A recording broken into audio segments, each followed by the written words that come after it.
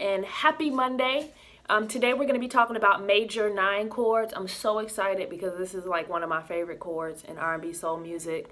A lot of people know major 7 chords.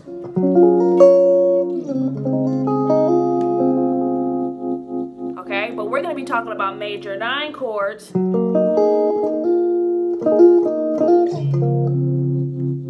Okay, and there's a difference. As you can see, the top note is different, which makes the major 9 feel a little bit warmer and makes that major 7 chord just feel a little bit more like a top color. Now hey, listen to the major 9. You know what I'm saying? So that's pretty much the difference. I really love this chord because, first of all, it's not a bar chord, which is good news for you bar chord haters out there. If you hate bar chords, then here you go. We're going to do F sharp major 9 to C sharp major 9, okay? And really quickly, let me show you the shape. So I have my middle finger on the 9th fret of the A string, ring finger on the 8th fret of the D string. I'm sorry, my first finger on the 8th fret of the D string. My ring finger is on the 9th fret of the B string, and my pinky is on the 10th fret of the G string. And I have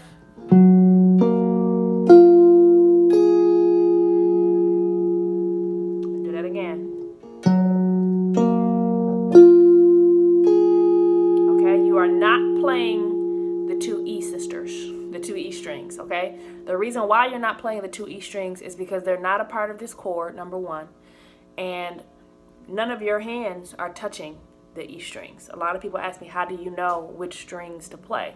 Well, the answer to that is either you're playing the strings that you're fretting with your left hand, or if one of the open notes happens to be a part of the chord, then you can also play that string. So there's that. So this is F sharp major 9, and then we're going to slide down to where your middle finger is now on the 4th fret. Is the exact same shape, and we have C sharp major 9. Okay, just close up so you can see that. I have my middle finger on the 4th fret of the A string, first finger on the 3rd fret of the D string. My ring finger is on the 4th fret of the B string. Ooh, that a little burp. And then my my pinky finger is on the 5th fret of the G string, and that is C sharp major 9. Now I want to point out your middle finger is touching the root note, so this note is C sharp, and then this is the major 9 shape. Okay, so just to be clear, this is C sharp major 9, and then this is F sharp major 9. Okay, so it sounds, obviously it's the same exact shape, but because you're playing it at a different place and it's a whole other chord, it's just so beautiful. This is the 1 and the 4. And when you put them together, you got this. I'm gonna play my little backing track that I just made. Y'all feeling that? Hey. Got my pick. Hey. Hey. Ready? I'm just gonna strum.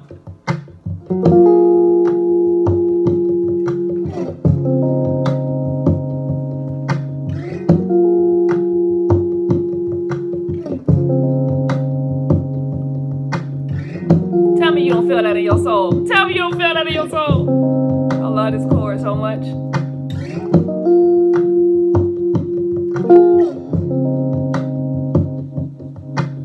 Alright, so that's that. Alright, so work on that if you don't know that. This is a movable shape, so you can play it all over the neck with the root on the A string.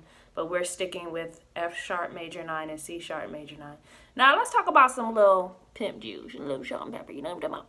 Alright, so when you're playing this chord, obviously it's not a bar chord. But if you are so brave to attempt, you can flatten your first finger so that you're barring the D and the G strings. And then you have you're playing, instead of like this, you're playing it like this. And it's the same thing, as you can hear. But when I do this, it allows me to where my first finger is holding down, it allows me to hammer down with my pinky onto this 10th fret. So okay, I'm gonna do that real slow so you can see both hands.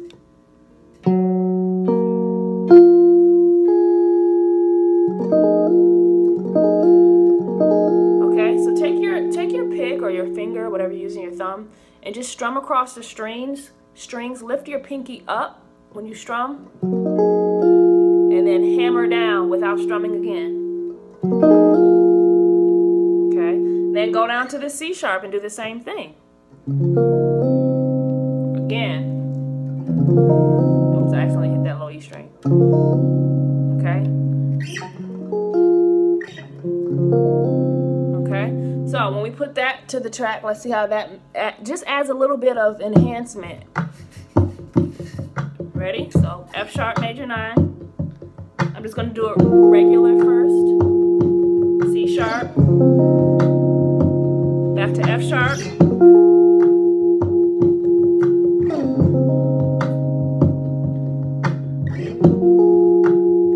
Now I'm going to do the little trick. You see how that added just a little pimp juice?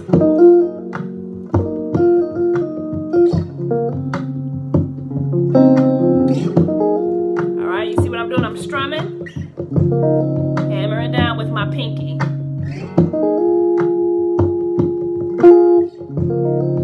Okay, so as you can see, even though it's very simple, I'm telling you, I don't know what I would do without this pinky. This pinky just give me life, for real. It do, y'all. Like when you do little things like that, it just enhances it.